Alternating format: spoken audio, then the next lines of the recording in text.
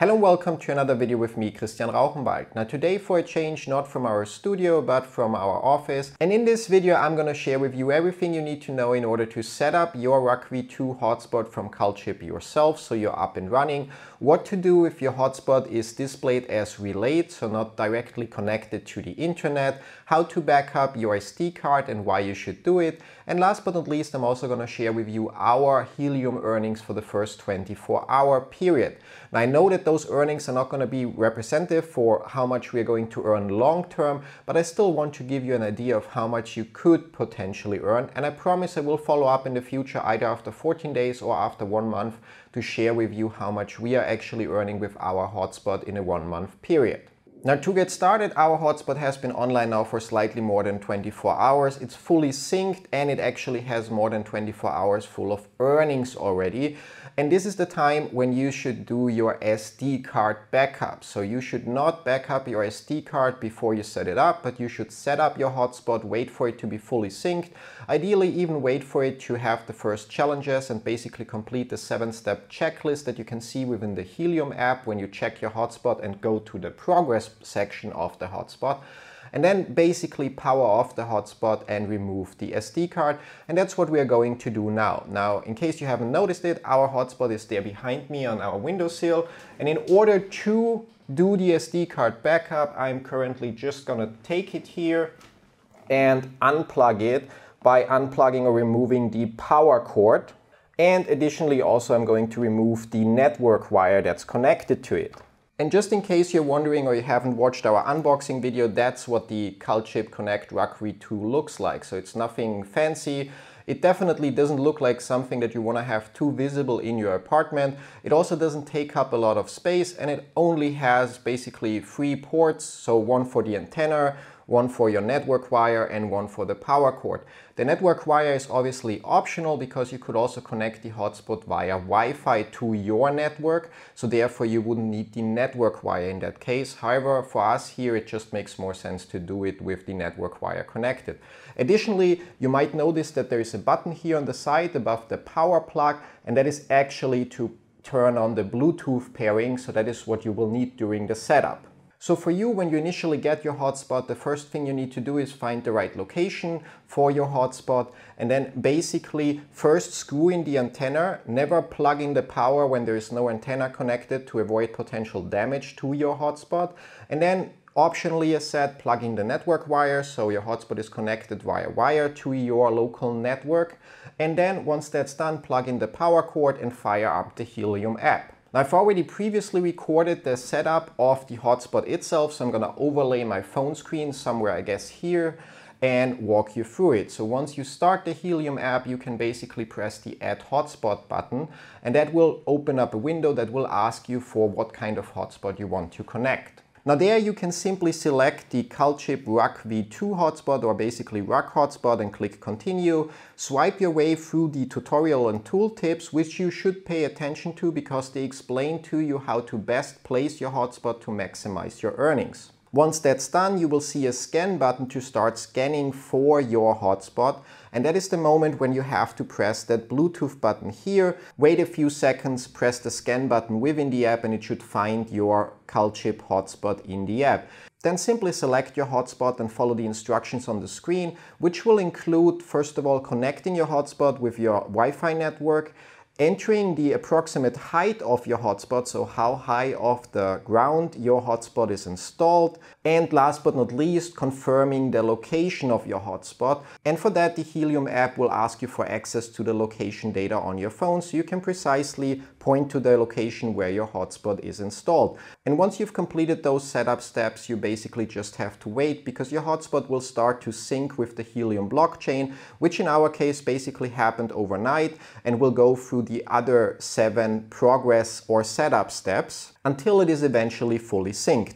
And the first potential issue you might run into then is that your hotspot within the Helium app shows as online, but it also shows as relayed, in which case you will have to set up port forwarding within your router.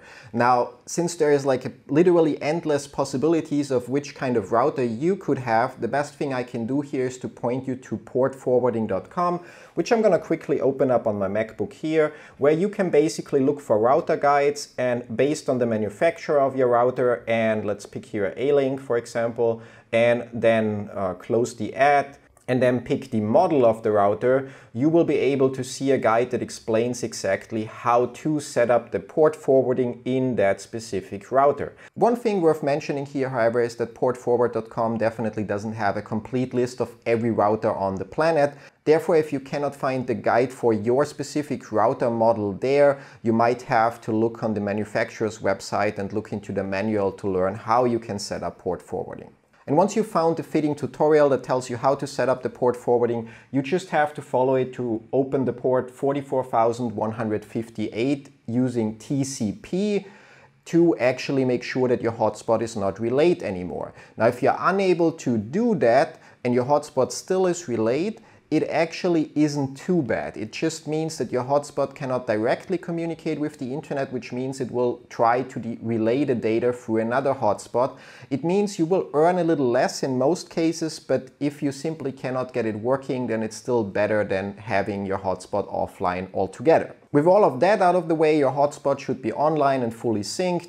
Give it a couple of hours, or maybe like we did, wait for a day to see how much you earn within a day, and then get to the part of copying your SD card, which is a very important step, and you might be wondering why. On that SD card is a key that enables the hotspot to earn helium in the first place. So if that SD card gets damaged or breaks, I don't know, over time, maybe after a year, maybe after 5 years, you would otherwise technically have either to pay a fee or buy a new hotspot.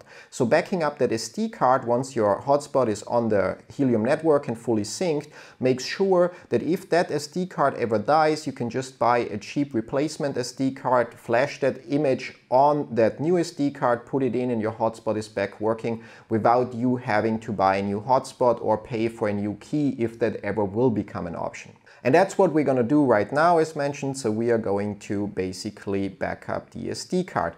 Which brings us to the first big question here: how do we actually get to the SD card? Because it's obviously inside the hotspot.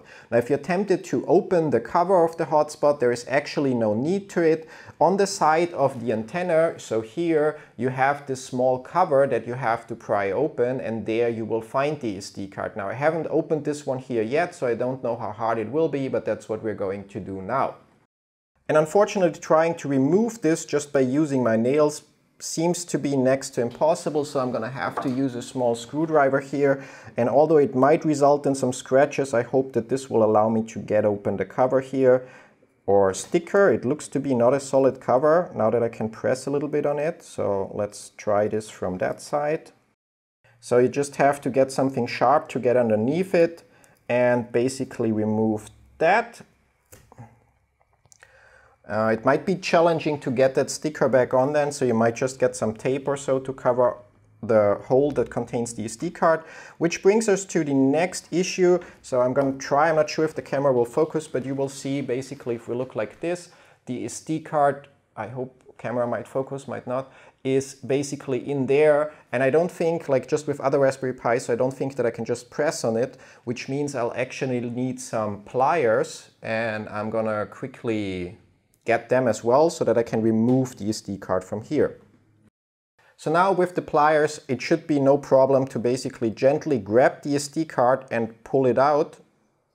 And there we go. So you see it's a micro SD card, which means the other thing that you might need, other than obviously the SD card, is an SD card reader, which I have here, and probably additionally an adapter so that you can use the micro SD card in that bigger adapter, and obviously some kind of computer, either Windows or Mac or Linux computer. And then depending on that, you'll have to look up a tutorial for how to copy your SD card.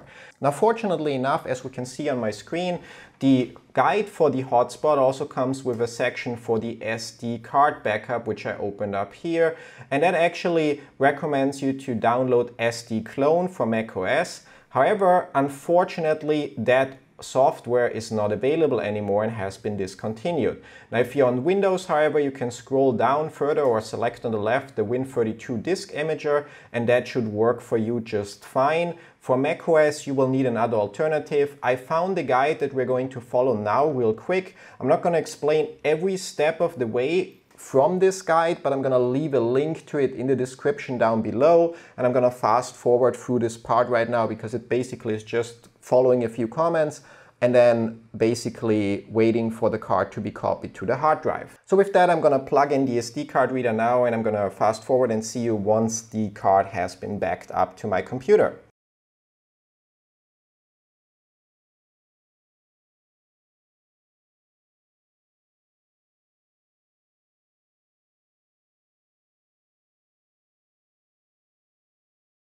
Well, back again, it took exactly 1,268 seconds or 20 minutes to copy the roughly 32 gigabytes of data of the SD card. Now with that, the only thing left to do is basically to eject the SD card again. So I'm gonna do this here in Disk Utility. And with that, it's eject, remove it, plug in the power again to my MacBook so it doesn't die along the way, and put back the SD card by removing it from the adapter and again taking the pliers to hold the SD card or micro SD card and putting it back into the hotspot. Now be careful, because if you screw this up or you miss the SD card slot, it might fall into the hotspot, and as a result you actually might have to open up the case, which is not a problem, but I'm just saying or trying to warn you to do it right the first place, which I'm apparently struggling with right now. Okay, there it is, so it's in again. And I'm gonna put the same sticker back over it and hope that that sticker still holds. It's not a huge issue because our miner is obviously indoors, and therefore temperature and other things are not gonna be a big issue. So the hole is covered again. Doesn't look as nice as it did before. I'm not sure if the camera will focus on it, but you can see it here. And with that, it's back to just plugging it back in. Now, in order to do that, as mentioned earlier, always before you plug in the power, make sure that the antenna is connected. In my case, I also always plug in the network wire first and then the power to make sure that there is no kind of like shortcut or so caused by plugging something in or changing something. So I'm gonna plug this back in. And the red light is on, the green light is also blinking briefly, and putting the hotspot back here where it belongs. And with that, the hotspot is basically now going to boot up and going to be back online again. I have the backup of the SD card, which I'm gonna show you guys. So I'm gonna switch to the screen again. Here it is like almost 32 gigabyte. And I'm actually going to rename the backup and basically change the name to also contain the hotspot model and the serial number of the hotspot in case we decide to buy multiple hotspots, so I don't get confused. And on top of that, I'm also gonna copy it onto Google Drive so that even if my MacBook dies for some reason, that I still have that copy available in the future and don't risk basically losing the hotspot because of some SD card failure. Now the last thing left is to make sure that our hotspot is actually online again, and for that we're actually going to jump into the Helium app itself. I have it open on the phone. I'm going to share it with you guys here, and there we are going to go to hotspots, and you can see ours is called Stale Marigold Bull. You can also see that we earned 1.08 HNT in the last 24 hours. Currently, Helium has a value of $24.07. So those 1.07 Helium are actually worth $28.64 right now, which is amazing. And considering that we paid $351.14 for the hotspot, including taxes and shipping, it actually should take, if the earnings stay like this, around 12 days to make our money back. And after that, we would potentially be looking at like $600 per month in additional income through Helium simply by running the hotspot here.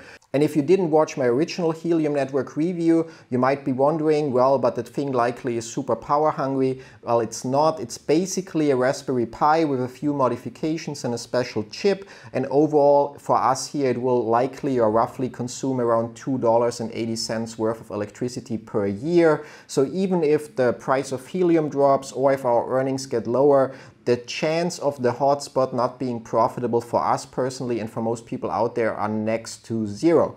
There is the chance, however, considering that it's like $350 to get the hotspot in the first place, unless you use a service like Emrit that in some countries allows you to get the hotspot for free, but keeps then 80% of your earnings, that it might take longer than 12 days for you to recoup your money, so to get your initial investment back. But considering the, in my opinion, huge potential and growth that Helium Helium network has. I think in any case, if you get a hotspot, no matter if it's the CalChip RAK v2 or another hotspot, once it's up and running and connected, it's literally, in my personal opinion, just a matter of time until you start making profit. Now, this is not financial advice. This is just my personal opinion. You obviously have to do your own research and decide for yourself if you want to get a hotspot and join the Helium network. Now, back to the app. As mentioned, to check if our hotspot is online, we can basically, after selecting our hotspot, press the cogwheel icon on the top right above the name of the hotspot, which opens up this menu, and we can just check if it's online by basically pairing it, for which we again will have to press the Bluetooth pairing button to get the hotspot to show up in that dialog in the first place. We can see it here. I can select the hotspot, it connects now, and basically in there we can quickly open the diagnostic to check if it's fully synced with the blockchain, and also if it's connected. Now we can see it's connected and it's currently also fully synced. So even disconnecting it for 30 minutes to make the backup or 25 minutes to make the backup of the SD card didn't really lose anything in terms of blockchain synchronization, and even if it had, it would have simply catched up now. And with that, that's pretty much it. Now the only thing left for you to do is, once you're at this stage, is basically to just keep watching your hotspot, check from time to time how much you earned, and also if there is some manual action required, which should actually never happen, but it's theoretically possible. So just once per day or every couple of days, open the Helium app. Now, if you are like us and you have multiple hotspots, then you would eventually see all of them in your Helium dashboard list, and you could basically check all of them separately. For us, we also still have 2 Nibra outdoor hotspots that we haven't set up yet. Obviously, you cannot install them in the same location. There should be at least 300 meters between each hotspot to maximize earnings. If we were to set up 2 or 3 hotspots here in the same location, we would basically just earn the same, because the hotspot would start to compete with each other.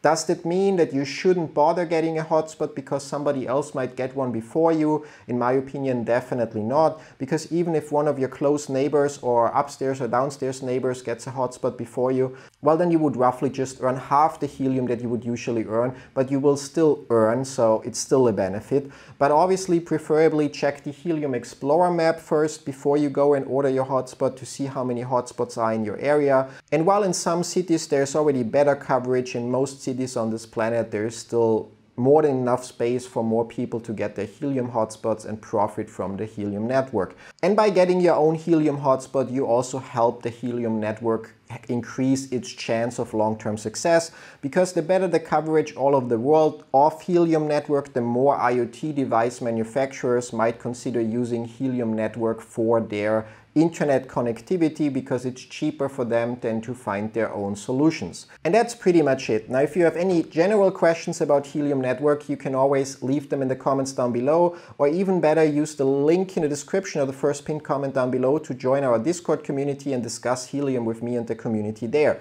If you are, however, having technical questions, so like your hotspot is relayed and you cannot find the tutorial on portforward.com, well then I'm sorry, but I'm not running technical support for Helium network, and I'm also not familiar with every router out there. So in that case, you probably are better off contacting the manufacturer of your device and or jumping on the official Helium Discord server and asking people there, because maybe somebody else already has the same router that you do.